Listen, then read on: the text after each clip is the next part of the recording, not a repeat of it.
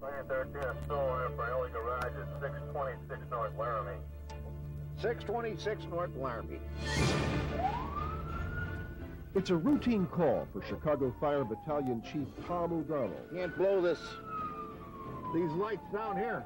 And as fires go, they don't get any more routine than this.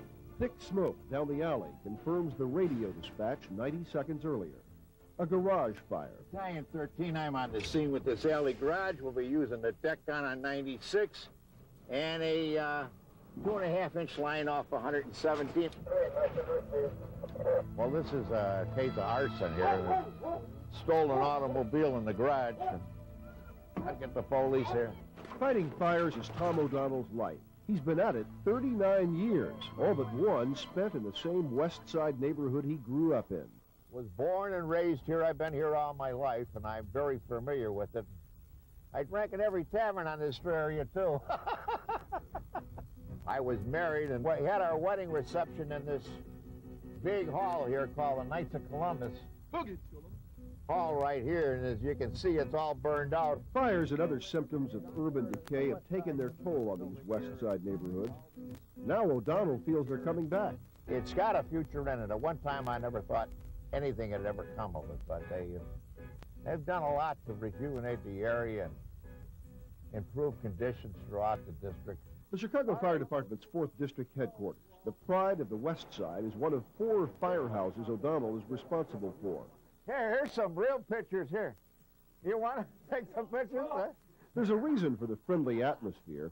Firefighters are on duty for 24 hours, and keeping it loose makes for a tightly knit unit. Battalion 13, I'm back in service in my own... Outside, it's nightfall, and our veteran fire chief is back on the streets. A drive through the West Side with Tom O'Donnell is a trip through history. He remembers fighting one of the city's most tragic fires, a 1958 blaze that killed 95 people at Our Lady of Angels School.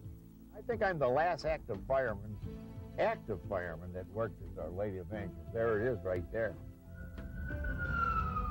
Our next call is a tire fire on Maypole Avenue. This is Lake Street. I love to take Lake Street, although I hit these pillars once in a while.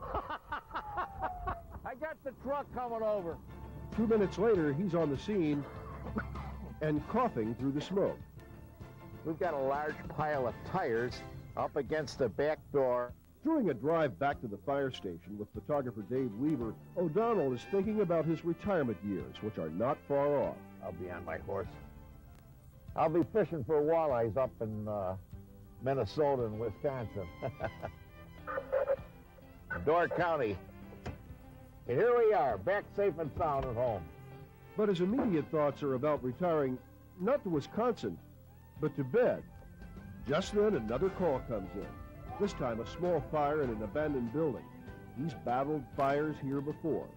It's just an old, dangerous, junky old building. He has put out the last fire of his shift. 77, go home. And O'Donnell can call it a night. This is where I stay, and this is where I lay down. Chief Tom O'Donnell, a veteran firefighter, and one of Chicago's very own. Such a truck.